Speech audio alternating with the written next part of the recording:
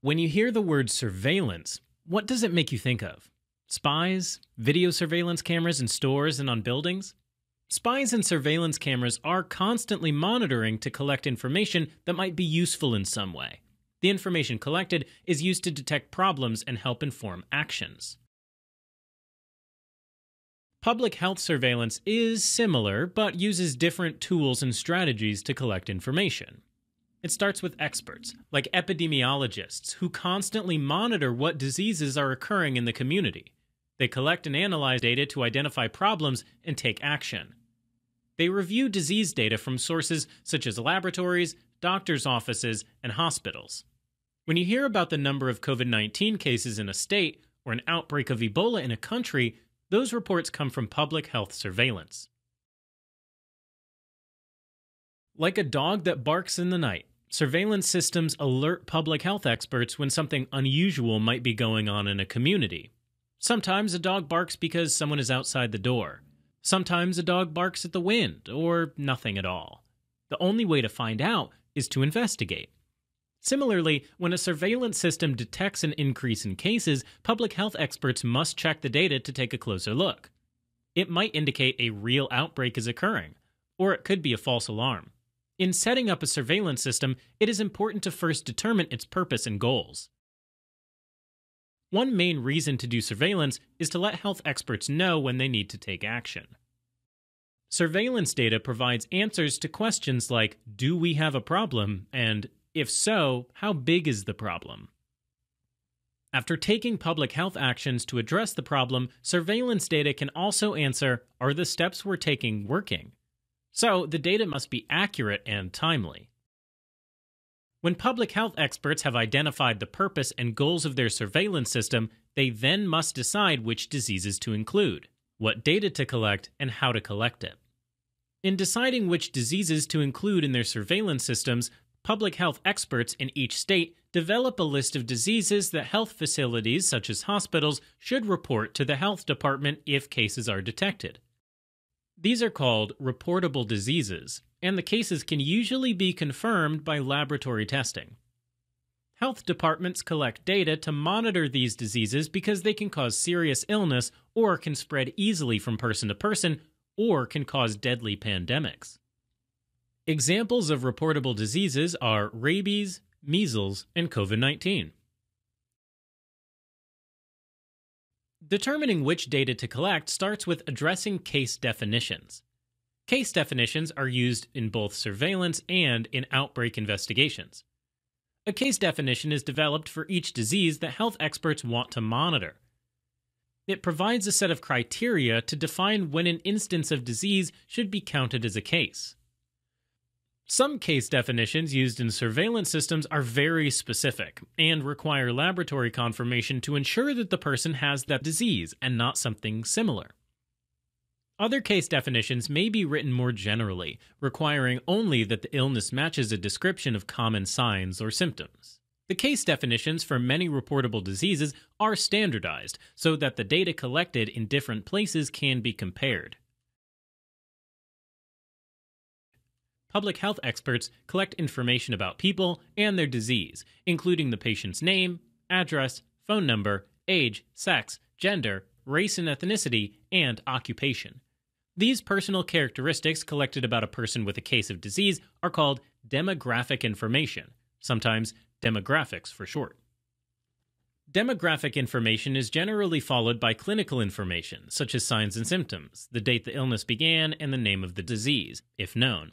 Signs of a disease are the objective observations noted by a healthcare provider, such as jaundice, rash, or diarrhea, and symptoms are subjective reports by the patient, such as pain, nausea, or fatigue. Information on laboratory testing generally follows clinical findings. This includes samples collected, collection dates, and test results. Other information may be collected, including possible places the person could have been exposed, such as a child care center, or noting behaviors that could have contributed to a person becoming infected, such as injecting drugs or not washing their hands after being around animals. Finally, public health experts must consider how best to collect the data. To make this decision, they consider the amount of resources available, like time, funding, staffing, and equipment, the type and possible sources of data, and how and when the data will be used. The different ways of collecting surveillance data can be generally categorized as passive, syndromic, or active. Let's begin with an example of a passive surveillance system. Typically, if a doctor diagnoses measles in a child, the doctor will enter her report into an electronic health record system. A series of automatic events will identify this case of measles as a reportable disease and automatically send the report to the public health department. The health department may follow up by calling the patient or their parent, if a minor, to ask additional questions concerning possible exposure and follow-up.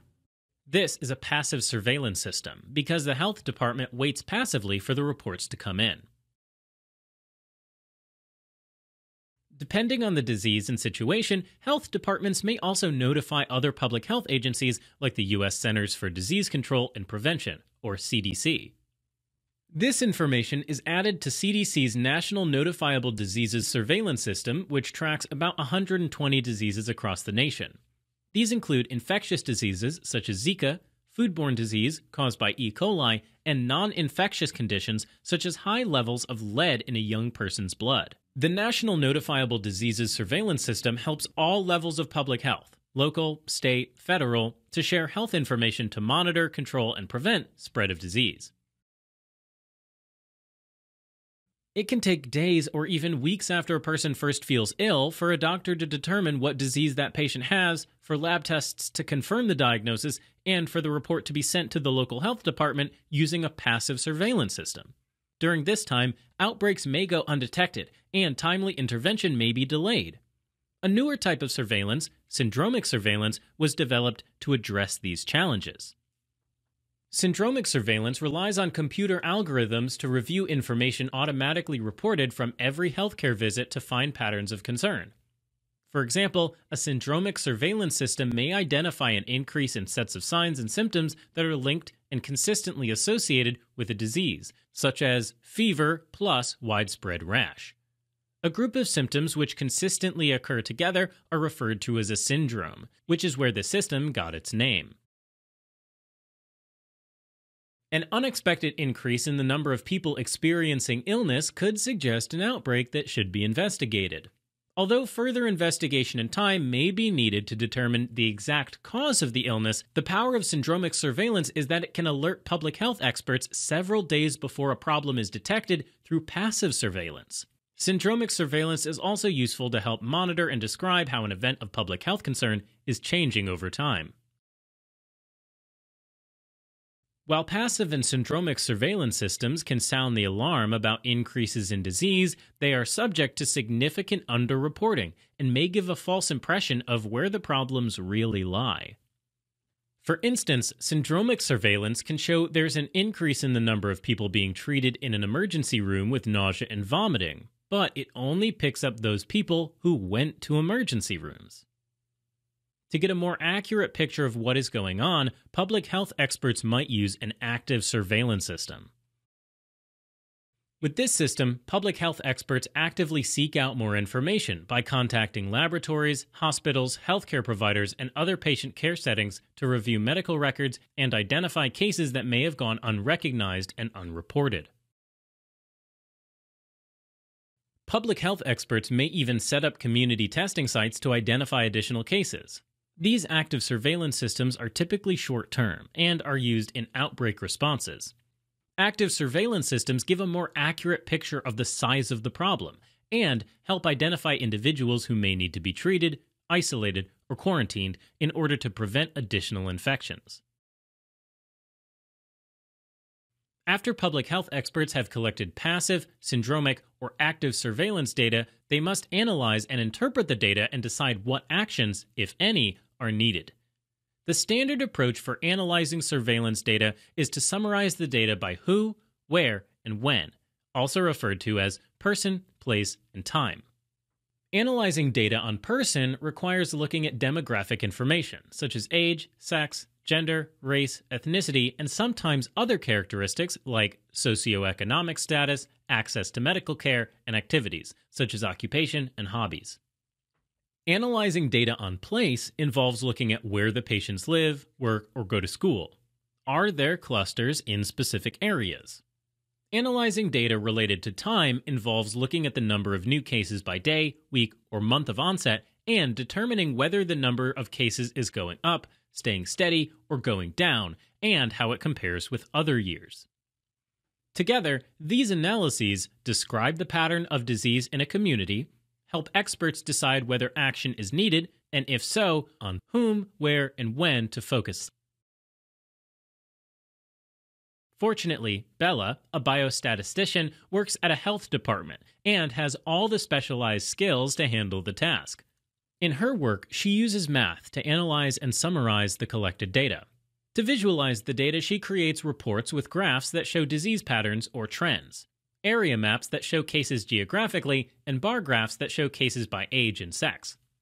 Her reports help other public health experts assess disease trends, draw conclusions about specific health problems and actions needed, and develop strategies to control and prevent public health problems. As a quick recap, we can now answer the question, where do public health data come from? Public health data come from surveillance. Surveillance is the ongoing systemic collection, analysis, and interpretation of data about health conditions in a specific population. Case definitions are used to identify individuals who should be counted as having a case of a certain disease or health condition. The three main types of public health surveillance include passive, syndromic, and active. In passive surveillance, the health department relies on healthcare providers or laboratories to report cases. Syndromic surveillance looks at syndromes or groups of signs and symptoms, and the data are automatically collected. Active surveillance is usually short-term and requires public health experts to actively search for cases. Information from surveillance helps public health experts describe disease patterns with respect to person, place, and time. That can be used to create strategies to control the disease and prevent future health problems.